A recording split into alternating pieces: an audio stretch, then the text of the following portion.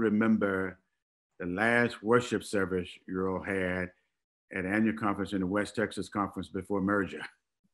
It was one of the most challenging moments in all of my ministry,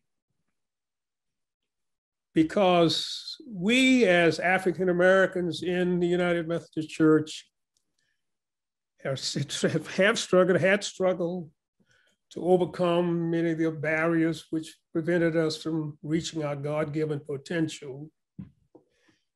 And we had fought for merger because we thought that was the right thing to do. Mm-hmm. But when we got to that last day, when we called the roll and when it was clear that we would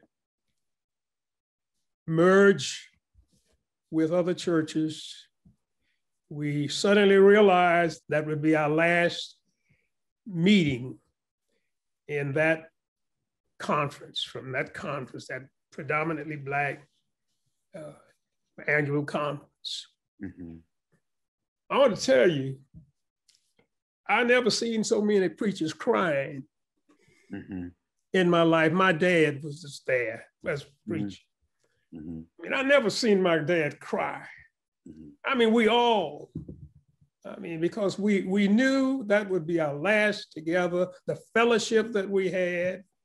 Mm-hmm. I mean, it was really a challenging moment and a painful moment. I mean, we were happy for the merger. We fought for that. We wanted to see that.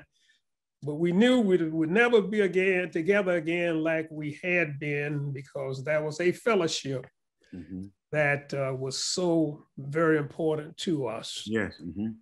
We were grateful to God that we were moving forward. We knew that we were moving forward, and that was the main thing. Mm-hmm.